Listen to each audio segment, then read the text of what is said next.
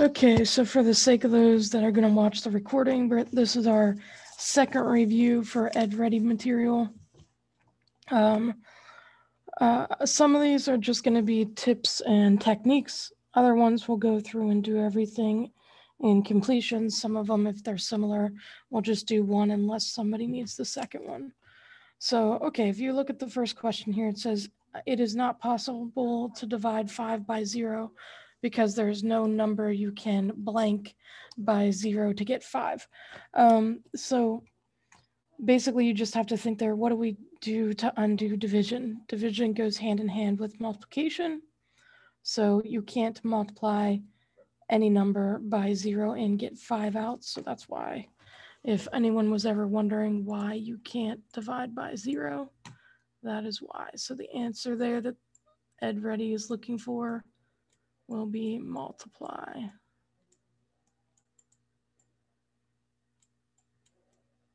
Okay. All right, and we have some more simplification problems. We went over a couple of these last time, so let's go ahead and do the first one. The only difference with the second one is when you have a radical like this, it's a square root, you have to do whatever's underneath, which 4 minus 3 will give you 1, and then you take the square root of 1, which is just 1. So you guys can do this one on your own, but we'll do this one together. So you want to work with the parentheses first, and then go through and do each set like you would. So 16 divided by 2 will give us 8. And then we want to do 2 times 3 there, so that'll give us 6. And then we want to do inside the parentheses next. So 8 minus 6 will be 2, so we'll have 2 times 5. Parentheses still hold for our 2, so we will do that first.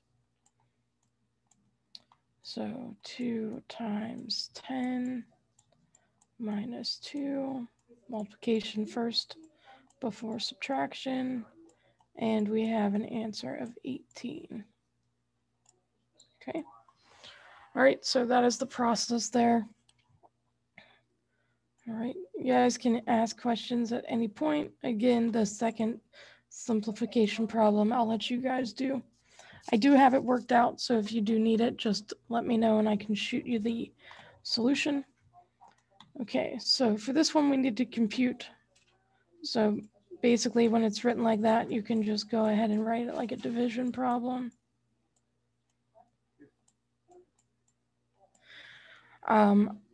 When you're working through this, the first thing I would do is check for if we can get to the 9. Well, 3 times 3 is 9, so let's do 312 times 3. So 3 times 2 will give us 6. 3 times 1 will give us 3. And 3 times 3 will give us 9. So that works. 3, 9, 3, 6. All right, and we have 5 left. Bring down the 6, so 56. Obviously, 312 is much bigger than 56, so that's going to be a 0 with a remainder of 56. So we have verified their correct answer. Okay. Again, if I'm going too fast, just let me know. So finding the product here, if you take a look, you can see that we have a number in the front, which is a 4, and a number in the front for the other part, which is a 1. And then all the other numbers involved in this multiplication problem are zeros. So here is your trick. You can multiply the first 2. So 4 times 1 will give you a 4. And then all you have to do is add the zeros. So there are number of zeros. There are 7 zeros in this problem, 2, 4, and 3 more, so 7. And then we're just going to add them to the 4. So 1, 2, 3, 4, 5, 6, 7. So that is your overall answer. Okay. Technique for equivalent fractions. The first thing you guys want to do is put all fractions into simplest form. So if we rewrite the first two, 12 and 20 both share a 4, so you have 3 over 5. 10 and 25 both share a 5, so you have 2 over 5. Do you see how 2/5 and 3/5 are not equivalent? Because 2 and 3 are different, so that's not going to work. 3/4 is already in lowest terms, so we just have to see if 8 over 16 is equal to 3/4. But we know that 8 goes into 16 2 times, so that's 1/2 compared to 3/4, and again, not correct. 5/3 and 3/5, even though 5/3 is an improper fraction, it's in lowest terms. So again, this one is a no. To verify that this is the correct answer, 12 and 18 both share a 6. So that'll be 2/3. And 10/15, they both share a 5. So again, 2/3. So this is our yes. Okay. Right.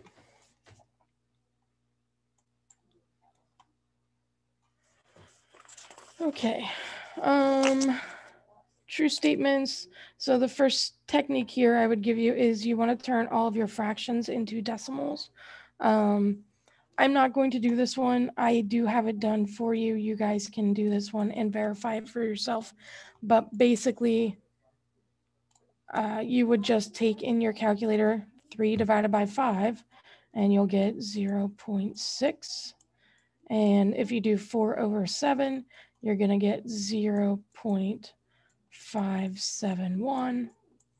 Well, 0.6 is bigger than 0.571, so this is true, but you can check the false ones as well, and you can see the technique that we use here. All right.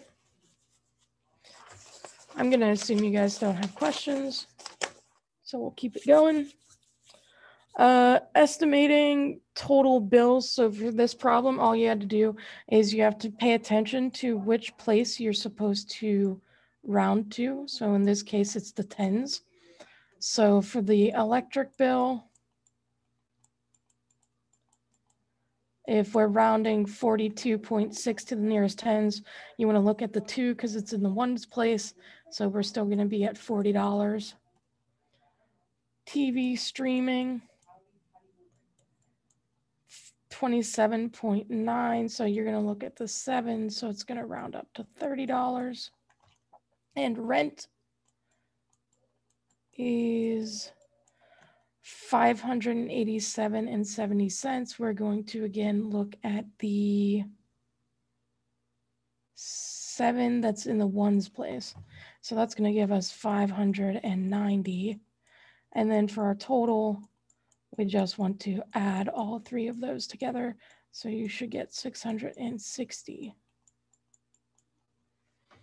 I will warn everybody that estimating is definitely something that a lot of students struggle with. Sometimes they look at the wrong placement, so here it's very easy that you could round to the ones instead of the tens. You could round 1 to tens, 1 to ones, and 1 to hundreds, so just pay attention. And if you take your time, you should be good to go. Okay. A division application problem here. All we're going to do is we're going to find out how many 12 sets of 12s are in 1,150. So,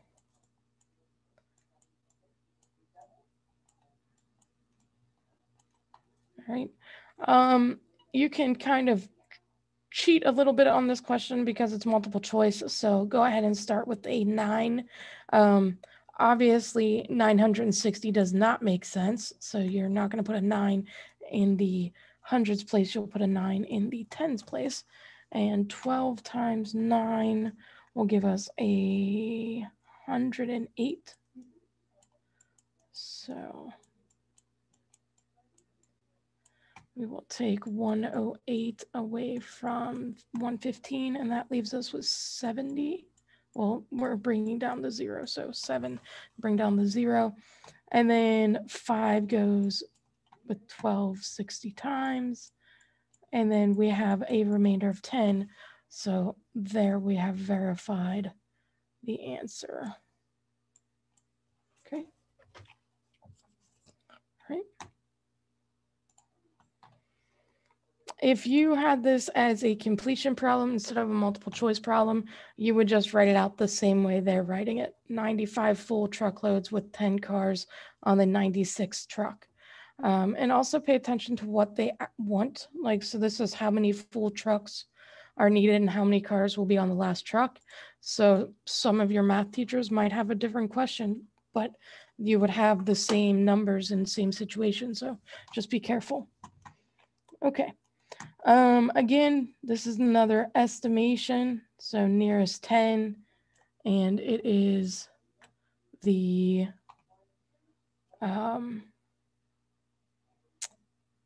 it's an application-based problem for the rounding. So we want to go to the nearest 10. So for this measurement here, we're going to look at the 4 in the ones place, which will give us a rounded answer of 10 feet here. And then for the bottom, we're going to look at the 3 in the ones place, which will give us 20. And to find the area, which I do recommend that you all memorize your formulas, because you do not get a formula sheet on the placement test. So I would recommend that you try to memorize as many of these as possible. We're going to do length times width here, which means we will take 10, well, technically 20 times 10, and that will give us an area of 200 feet squared. Okay. Okay. We have one more with that type. This is just finding regular area. Again, we're going to do length times width.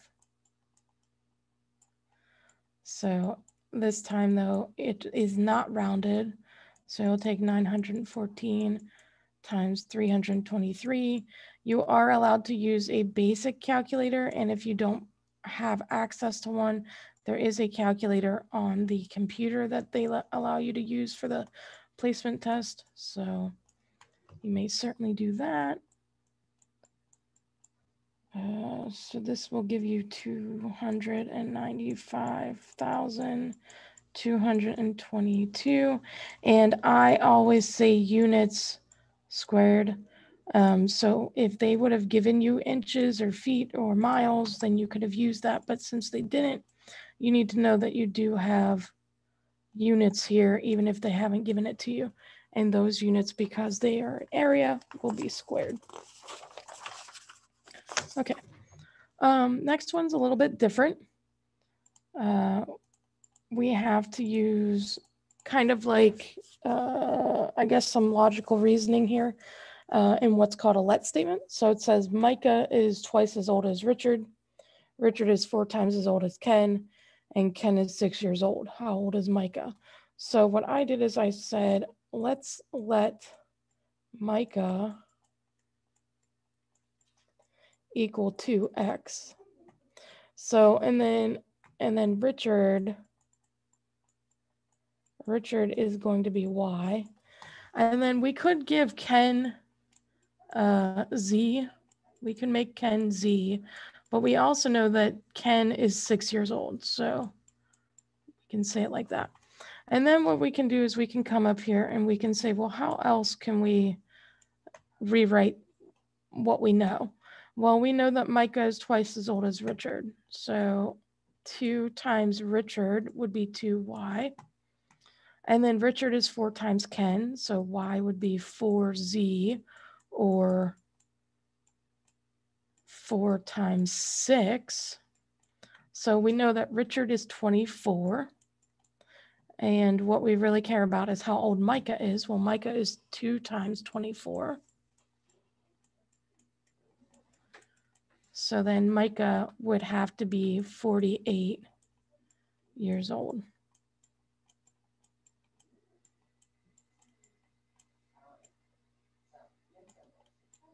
Okay. All right.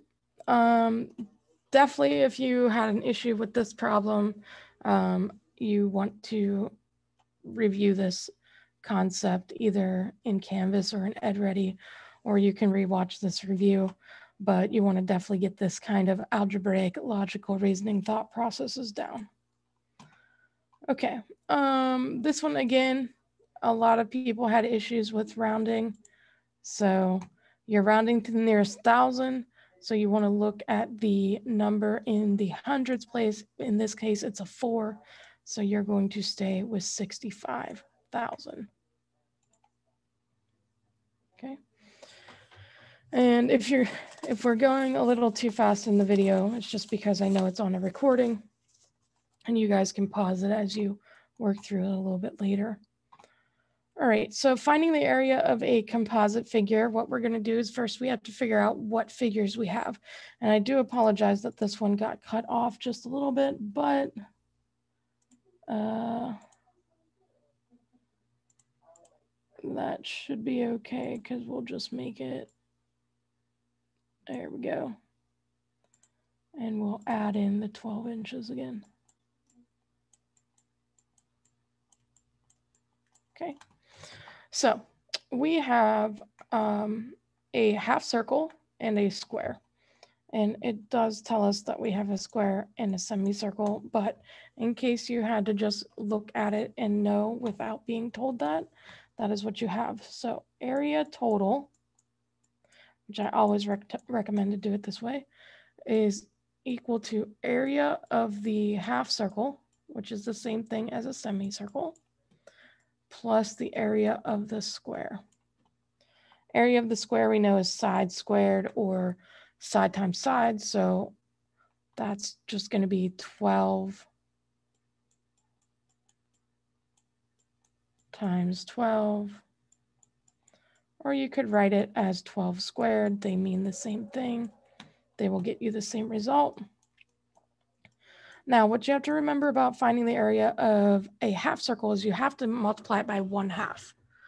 And the area of a circle is pi r squared.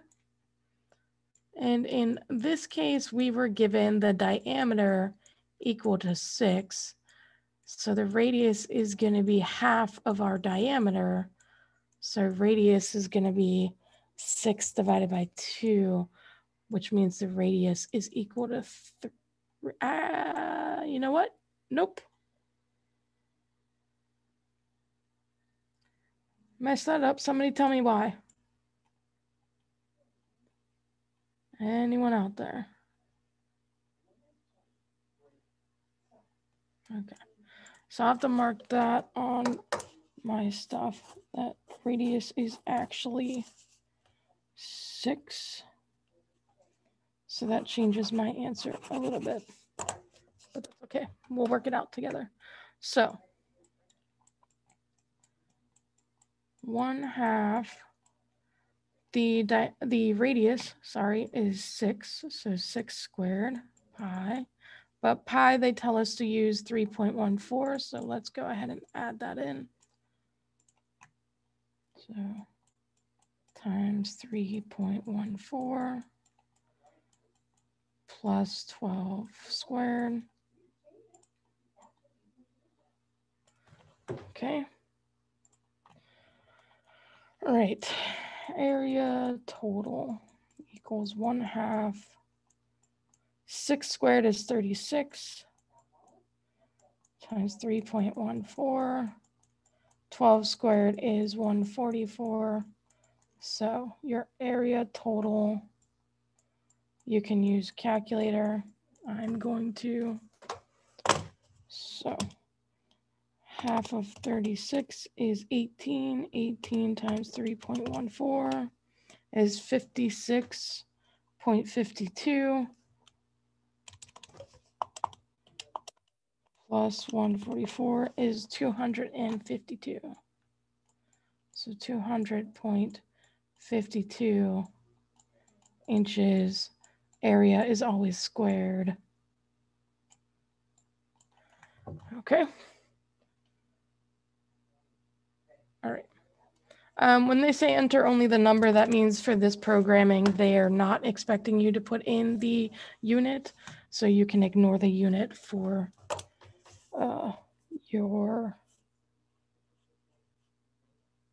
your answer. And let me just write it down. Inches squared. Okay. All right. Okay. This is like the second, or we have 18 total questions. So this is number 15. All right, so this one we have to find the perimeter and the total area of the composite shape shown below, and all the measurements are given in inches. Use 3.14 if any formulas are used. So again, we have a half a circle. Here we can see that we have a radius of 3, and then we have a diameter actually of 6. You can see that here, but we only care about the radius. And then we have our height, and our base is actually going to be 6. Okay, so first things first, let's do our perimeter. We're going to have the perimeter of a half circle plus the perimeter of the triangle, which I'll do the symbol there to not confuse you with total.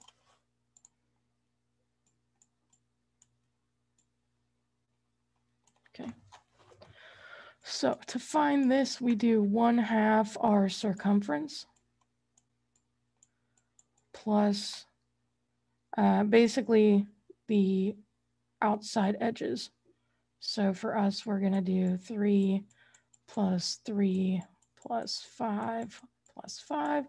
Now you may be confused because a triangle only has 3 sides, but here I'm just kind of not giving you that 6 yet.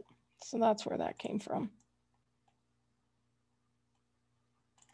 Okay. All right, so circumference is 2 pi r.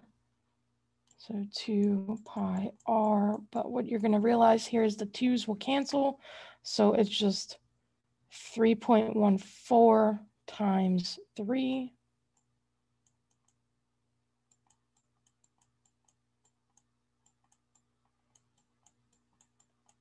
plus 6 plus 5 plus 5. All right, so 3.14 times 3 will give you 9.42. And 5 plus 5 and 6 is 16. So our perimeter total is 25.42. And it gave us inches. Okay, but we're not finished because now we have to figure out our area. So our area total, again, will be the area of a half circle. But now we're going to add it to the area of a triangle. Area of a triangle is 1/2 base times height. So half a area of the circle pi r squared plus 1/2 base times height. So we would have 1/2 times 3 squared times 3.14 plus 1/2 times 6 times 4. We get the 4 because you want the height of the triangle, which is not the hypotenuse. Okay, 6 times 4 will give you 24. 24.5 will be 12. 3 squared is 9. 9 times 3.14 is 28.26. Half of 28.26 is 14.13. So your area total is 26.13 inches squared. Okay. Again, make sure if you didn't copy that down while I went over it, that you make sure that you watch the video later. All right. I am going to work out these last two, and then last three, and then you will be good to go to get back on EdReady. So these are special cases of multiplication. Here we have two sets of binomials. The first one you can't really tell right away because you have it written as a squared term. So we can actually rewrite this as two binomials, x plus 4 times x plus 4. And then we're going to use a technique called foiling. So it's spelled that way because it's first times first. So x times x will give us x squared. Let me just do this for you. And then for outer will be 4 times x, so plus 4x. Inner will be plus 4x. And then last, 4 times 4 is 16. And then you just combine the middle terms. So you end up with x squared plus 8x plus 16. So we have verified that answer, even though I wrote it very terribly. There they are together. All right. Next one.